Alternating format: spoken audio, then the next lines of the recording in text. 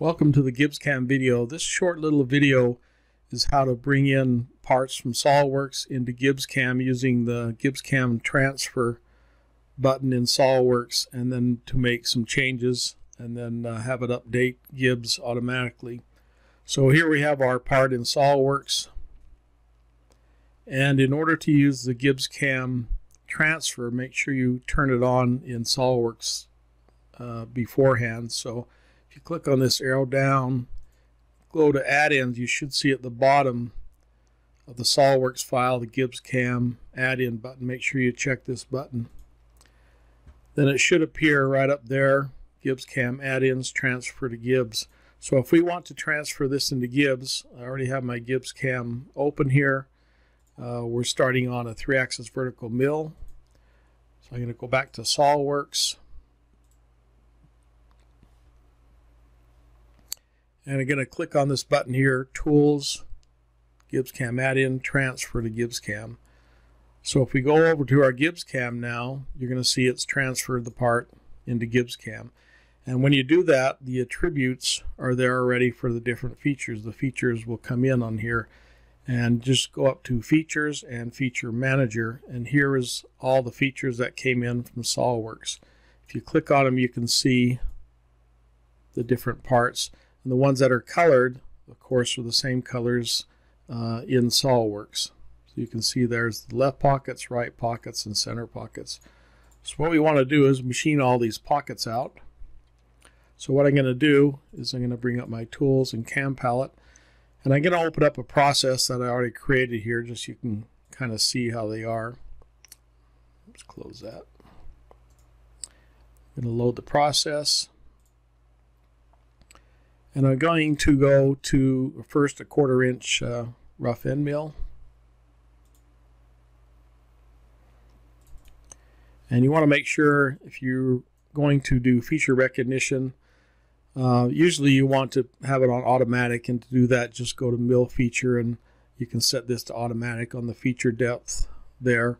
And then you usually want to choose depth from the feature there. Of course, you can put in your feeds and speeds as you normally would, and if you want to leave stock and everything like that.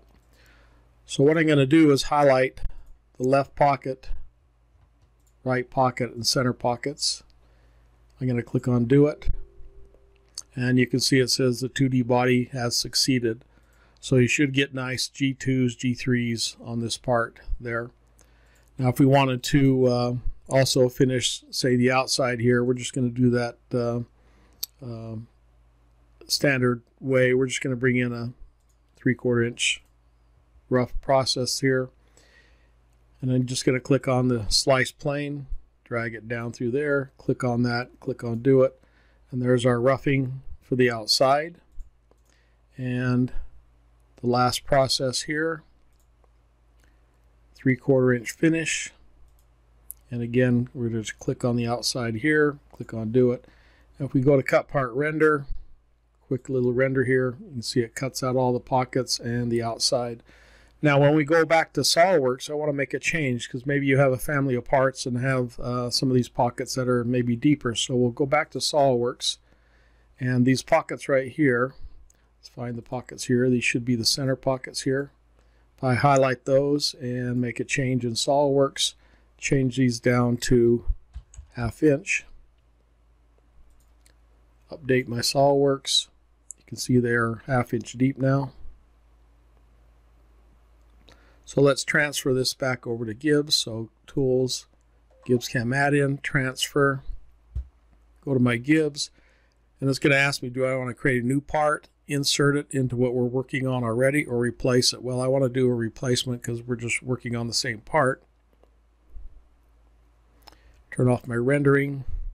You can see now I have the updated part with the 1/2 inch deep pockets there. I'll turn the grid off there to make it a little easier to see. So I'm going to go back to my first operation, which is the one that did the 1/4 inch deep pockets. And they're highlighted already, because we already highlighted the features in the beginning, so when you bring back the process, it highlights those again. So all I need to do is click on Redo, and it says it succeeded. Let's do a cut part render.